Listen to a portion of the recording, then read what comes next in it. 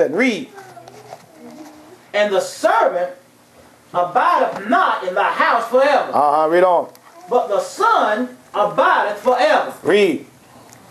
If the Son therefore shall make you free. See, people don't understand that. He said the Son abideth forever. What's the Son? It ain't the flesh and blood. That's right. The Son is not that flesh and blood. That's what people don't understand. How did the Son, didn't the Bible say the Son abideth forever? But the Son abideth ever. But the Son abideth forever. Amen. People don't understand the difference between Son and Son of God. Amen. They think the Son is the Son of God. No, the Son is not the Son of God. The Son is the Word. The Son of God is the Word made flesh. Am I making sense here? The Bible says the Word was made flesh, didn't it? Amen. And dwelt among us. Amen. When is the Word? The Word is the Son. What came down from heaven? The Word, right? Amen. And what is that? The Son. Amen. Where do you think the Son came from? Heaven.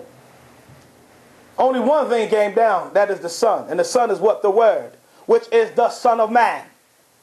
Amen. Am I right?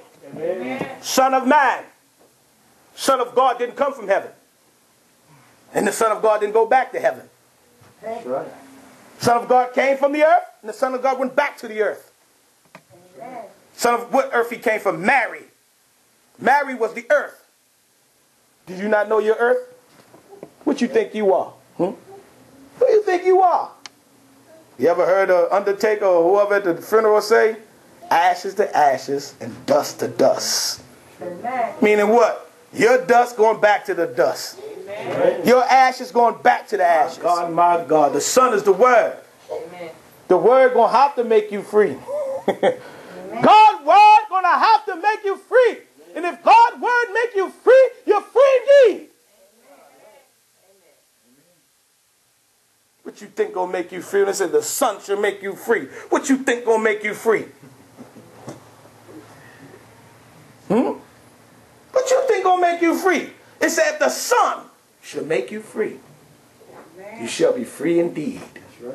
Free from sin. What else going to free you from sin but the Word of God? That's right. You know anything else can free you?